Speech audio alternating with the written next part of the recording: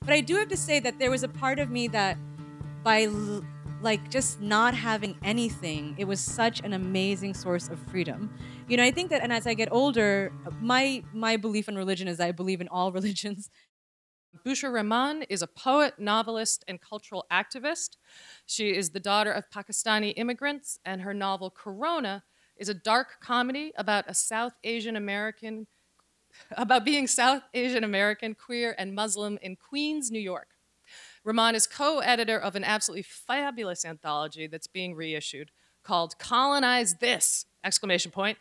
Young Women of Color on Today's Feminism.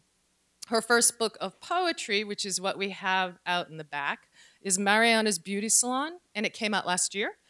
And because writing novels, poetry, and editing is not enough, she's now doing a young adult fiction called Corona, Stories of a Queen's Girlhood, which will soon be published. Her writing merges her life experience and her political activism. Her work feels deeply personal, but also universal. It breaks open stereotypes. It asks us to see one another in a new way. And I think, again, at this moment in time, that's just such vital work. So thank you, Bushra. So I thought I would start with some love poems because let's just ease into it, slow and easy. Although, as we know, love is not slow and easy. And for those of you like me who weathered many a heartbreak, you'll realize that a lot of my love poems are actually heartbreak poems. And it's because when I'm actually in love, I'm too busy being in love to write. And then it's when I'm out of love that I'm just like going to Rumi and Neruda and getting inspiration and just like writing my heart out. Oh, okay, you don't need that. Oh, I don't really need it. It's okay. That's the notes that I will no longer use. All right. So this first poem is called "At the Museum of Natural History." Have any of you been there? The Dinosaur Museum. So it's a place that one of my exes invited me once, and you know we were in a complicated like. Let me put this down here. We were in like a very complicated relationship for many, many years, and we were friends, and so it was hard to break up. And anytime we break up, we'd start hanging out again, and it lasted for too long. And at this point, he asked me to go to the museum with him, and I was like, "That's cool. There's security there. You know, they'll stop any kind of crazy fights that happen." And it's also inspired by a Rumi line called "Love is a tyrannous prince." Is the sound okay? Yeah. Okay. As we both look up at the Tyrannosaurus Rex, its bones painted black, its danger extinct, I can hear the sound of children echo throughout the museum. And we're not afraid this way to stand a few inches away from each other. We're not afraid because it's over. The Tyrannosaurus Rex doesn't scare us, and we don't scare each other. It's over. The bones are beginning to fade and bleach in our failure. But if one day someone finds our bones and decides to lay them right next to each other, will they lay them in their proper ways? Will they mix up my hip with yours? Will they place the fingers of my hands on someone else's palms? Will they ever know that this flesh answered to the other? That my fingers traveled all over the empty space around your bones? So that was that. Heartache, I highly recommend writing during heartache, and I highly recommend reading Rumi, the Arbery translation specifically, and just pulling lines. That's what I used to do, is just like pull random lines of Rumi and then just write. So that last one was from Love is a Tyrannous Prince, Rumi line. And here's another Rumi line that was the other poem written by this person. So basically it was like a, I guess now they say non-binary. It was like we were two bi people in an open relationship in New York City in the 90s. It was just like too much. But this one is called Your Lock is More Delightful to Me Than 100 Keys. And it's the ones for the real toxic relationships that you're like, can't get out of. It's the missing clasp of your body that shudders me awake. And before I fall asleep, I replay all the tightly wound metal of our kisses, all the ways our bodies resisted, all the ways we came unhinged. Let 1,000 doors fall from their places, 1,000 bees fly from their nests. That one. And then, let's see. But you know, I do think that all that heartache, if you learn from it, you can eventually get to a place where you're like, aha, I see that red flag. It's a giant freaking red flag. Let me just stay away from that. And and I've now been with my partner for like over 10 years. We have a kid. We've been through so much. And I think that there's a way that someone told me that we should do, like me and this other friend should do a panel on how to have like long relationships when you're like in community and, you know, activists and all that stuff. And I feel like one of the things I would say on the panel is that a long relationship, you have to think of it as a phoenix dying and being reborn again and again, you know? The key is to know whether it's a phoenix or a zombie pigeon. Then you don't know. But like, I do think that there is a way that I do find that that's what happens for us. And this poem was written some time ago.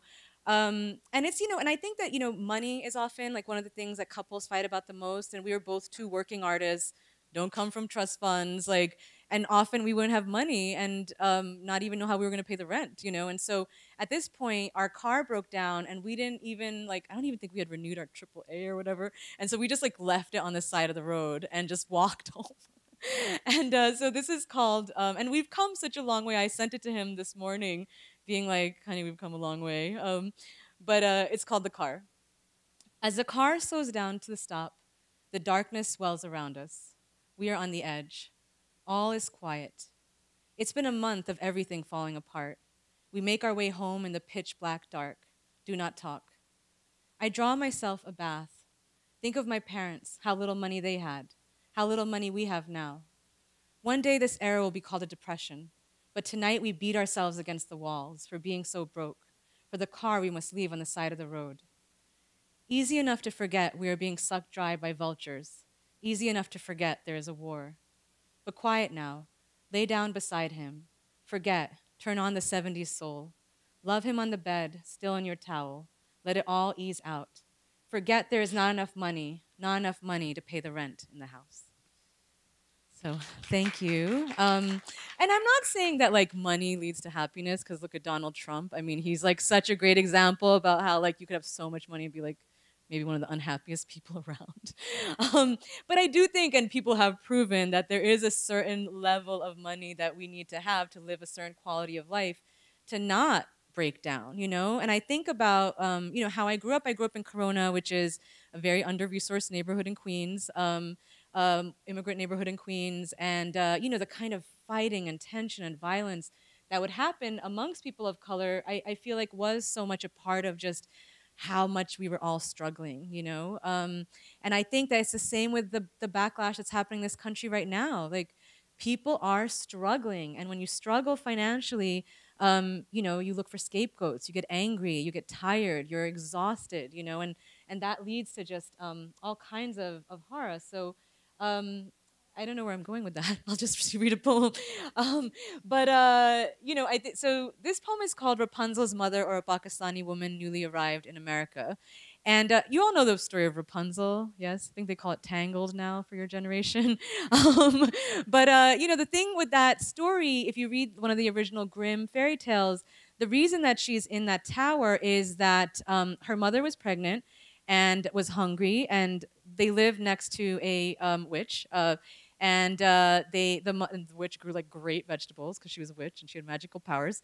And so the wife was like, I'm so hungry, I want some of those witch's vegetables. And her husband went and got it. And that's how they ended up, like, he got caught.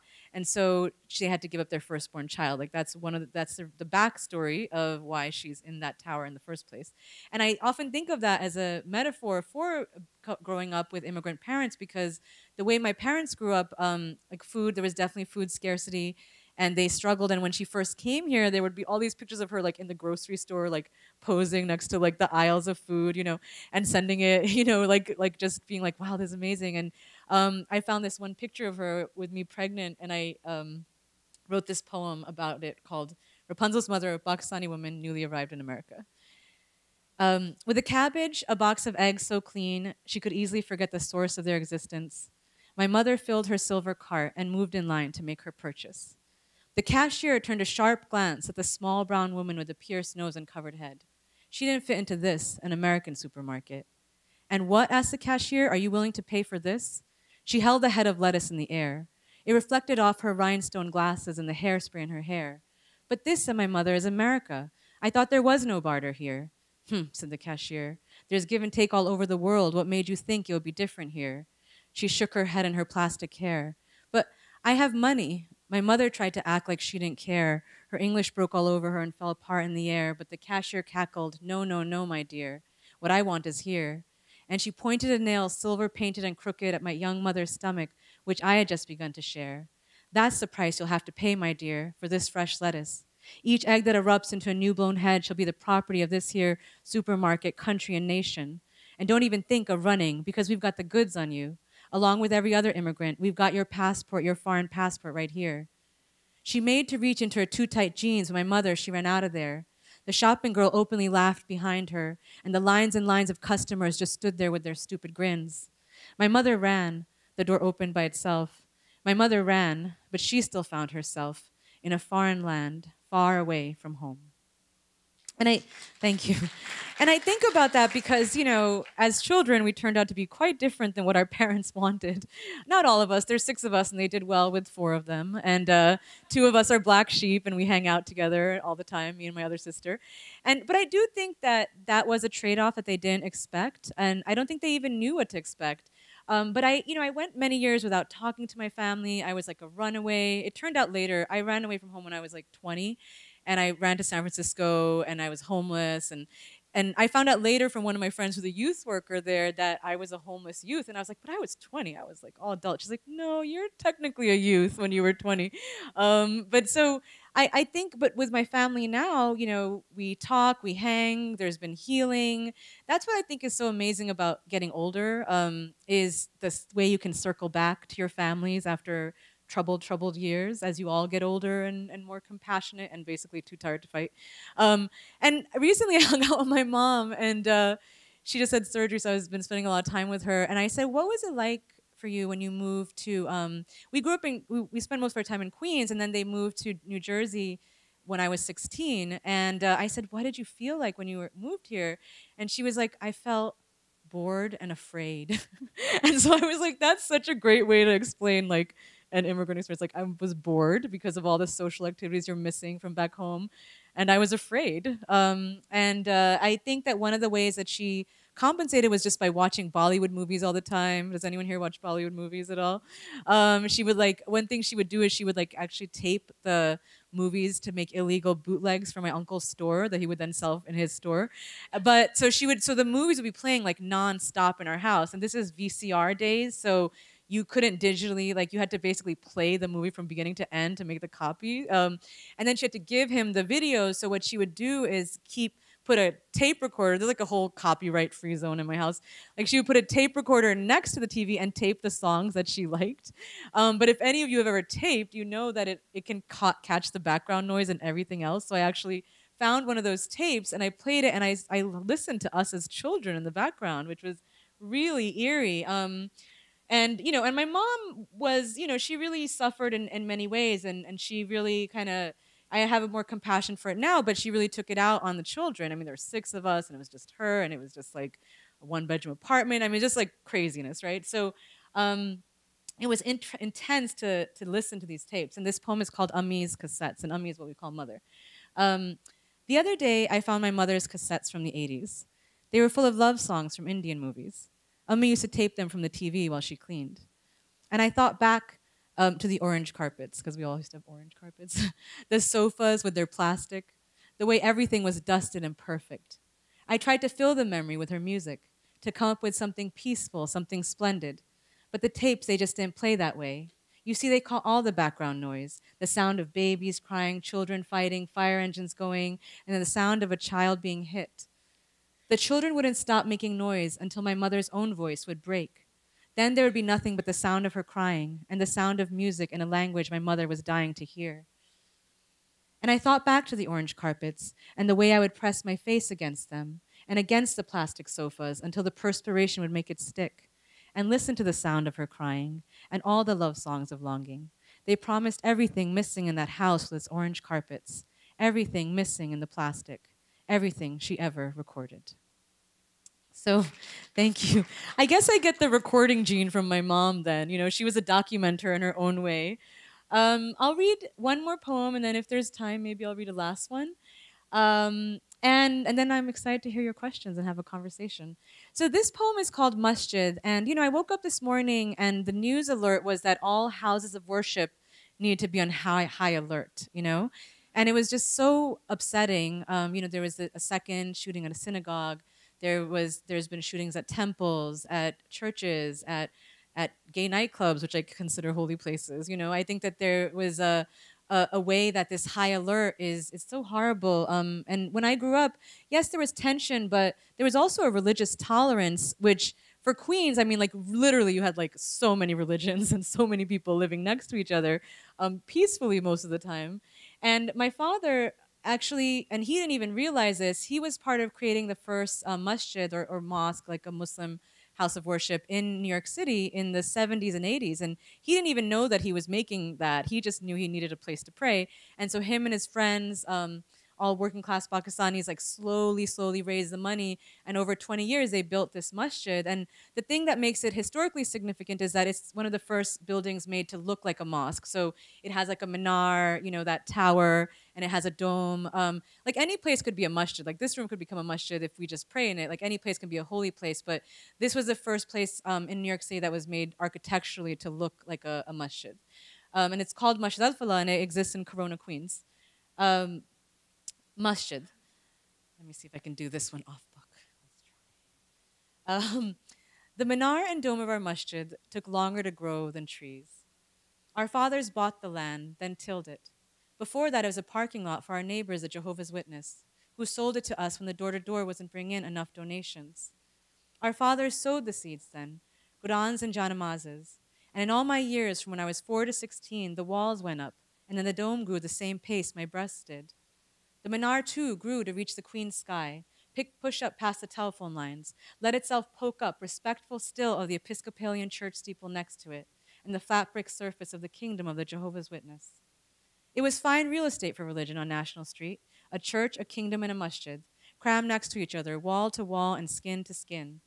And if you crossed the street, there was a Catholic store selling crucifixes and paintings of women and men in hell burning. The sinners looked like all of us, but I always thought that all of us in our agony looked like Jesus. Okay, do I have time for one more? Do one more? Okay. Let's see where this poem is. I just thought I'd read it because like whenever I come to college, I'm just like, oh, everyone has their book bags. And when I ran away from home, I just had my book bag. And I had a few other things, but they all got stolen on the Greyhound. And then this last book bag got stolen at some point, and it was like a very intense for me because it was really the last kind of reminder. But I do have to say, not that I'm encouraging people to run away from home, but I do have to say that there was a part of me that by like just not having anything, it was such an amazing source of freedom. I think that, and as I get older, my belief in religion is that I believe in all religions, and thus believe in none, but then believe in all of them at the same time. But I think what I moving towards more and more in my life is a way of just having nothing and just trying to be more zen and meditate and things like that. So I feel like I was already reaching that when I had absolutely no personal possessions at all at this point in my life. Book bag stolen March 14th. Some people say it's dumb to get attached to things, but sometimes you really can't help it. When you've got a thing and it's got all, when you've got a thing and it's so many times it's been the only thing you've got, when you can turn to it and say, it's just you and me, kid, and then laugh a lot. You're never really alone when you've got a thing you can carry around, when the thing itself carries your toothbrush, your socks, because you never know where you're going to end up. I mean, what are you supposed to do? How can you not get attached when it's the only thing that's taught you the lesson of what was essential and what was not? You say, I don't need anyone now. I've got my things. You don't know how or where I'm going, and you can't come along, but my book bag can. I mean, what are you supposed to do? How can you not get attached? When there's always a diary handy, condoms, pencils, and pens, scraps of addresses of people to whom you never give a thought. Of course, you're always pulling the scraps up every time you're trying to get change for cigarettes or the bus or the toll-free number of your advisor in New York, but mostly change. The condoms just dust and rot. I mean, maybe my book bag heard me the day I was in David's garden and said, I'm going to stop moving around. I don't care about having adventures anymore. I just want a home and a garden, and I'm so tired I don't even care if it sounds like a magazine. I said no more traveling, and I know my book bag heard me. Why else would it have disappeared? Somehow, though, it's been happening lately. My jeans wore out, my boots hurt when I walk, and I called long distance yesterday to mourn the loss. All of us old friends separate and falling off, with antidepressants and Valium and marriage. Is it such a sin to be lonely? One friend asked. It is, I said, it is. I called them all. You know how it is. Some people say it's dumb to get attached to things. But you know sometimes you really can't help it when you've got a thing, and so many times it's been the only thing you've got. So I'll stop there, and so excited to hear the next reader, who we're having a reunion after almost 20 years, right? Something like that? Yeah.